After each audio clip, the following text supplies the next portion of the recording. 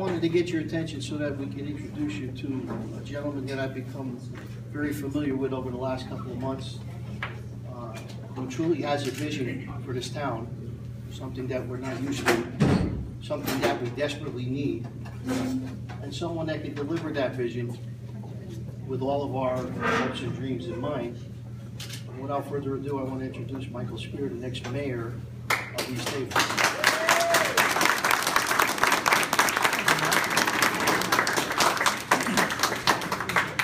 Hello, everybody.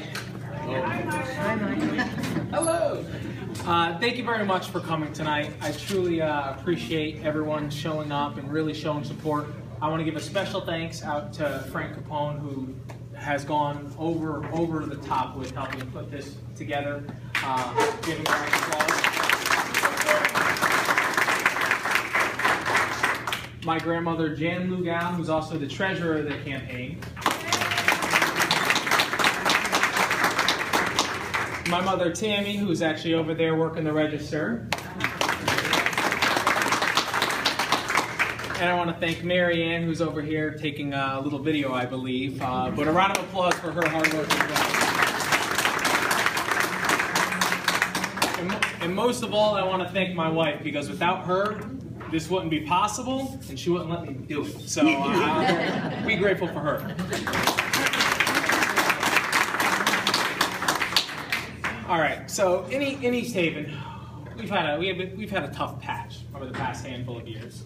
Things haven't always gone our way. We've made the paper sometimes for the wrong issues, the wrong reasons. We're not the old East Haven pride that we once had. I remember growing up 15 years ago when I was in high school, we had such pride about being from East Haven. And somewhere along the lines, that's been lost. That's something that we need to find again. When I look around town, I see a divided town. I don't just see a divided party, political parties. I see a divide between Foxton, the Center, Memaughwood. I see the West End, and I see so many unfulfilled promises that just keep getting pushed aside. Oh, it's an election year. We're not going to talk about this. We're going to wait until after the election, but I'm here to fight on these things right on. We're going after anything that there is. When there was the 200 Tyler Street Committee, which myself and a couple other people in this room originally sat on when April was in office in 2011, we take very big pride in that and actually holding up what that referendum stood for.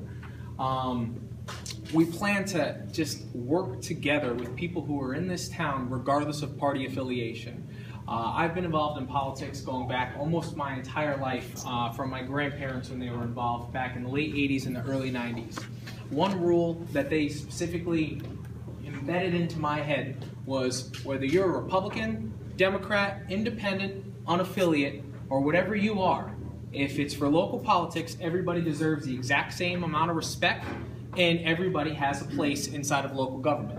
We all know that you need people with different visions to help make a town work.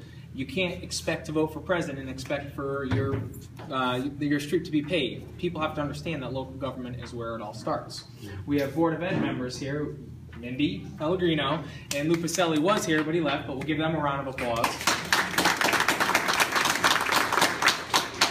I hope that when we come into office in November, that we're able to really push through the ideas that Mindy, Christine, and Lou all have for the Board of Education. Right now, they're a little bit outnumbered, so hopefully we're going to be able to get a few other candidates in there who are going to really take it home for us come November, and we'll be able to get Board of Ed to help us fix what's wrong with our school system and help improve it. Currently being ranked 24th out of 31, that's nothing to be proud of. And that only hurts all of our housing values. Nobody wants to move to East Haven because they're like, oh, I can get a great place in a beach town, but I might have to send my kids to private school because I don't want them going to the public schools. Now, it's not going to happen overnight. We're going to do it inch by inch. Every little inch matters. So we're not going to jump from 24 to top 10 in the first 2 years while we're in office. But if we jump from 24 to 19, I say that's one heck of a start. And that's what our goal is. So we have little phases that we plan to do, and hopefully we'll be able to move forward with that.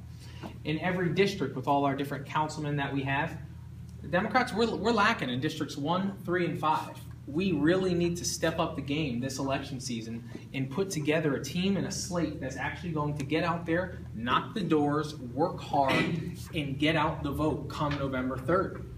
Other than that, we're going to be sitting in the same spot 2 years from now trying to rally up and win again, and Joe is going to be back in office again.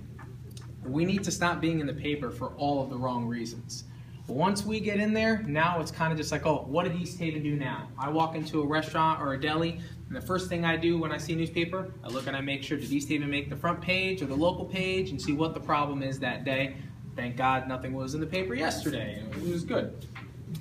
But we need to restore integrity to the mayor's office. Right now, it's a joke.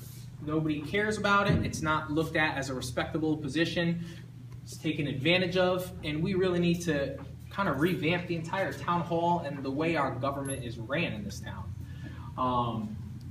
So by doing this and having the right group of people over the past 8 months since we started our exploratory committee and formed our candidate committee, it's really taken off. By knocking doors, the people are excited that there is somebody younger, that we have a bunch of new people who are all buying into the same idea. We're not in a room saying, okay, one person has one idea and this person has another idea, and we're going to agree to disagree. I absolutely hate that statement. What I think is, when you're in a room, if you have an idea and I have an idea and we're trying to figure out what's best for our town, you try and sell me on your idea, I try and sell you on my idea, and maybe we come up with something that's better than both of our ideas combined. And that's why when we started this, people are like, oh, well, why do you have an independent supporting you and working on your committee? I go, because if you ask that person, what do they care about most? Making the town of East Haven better.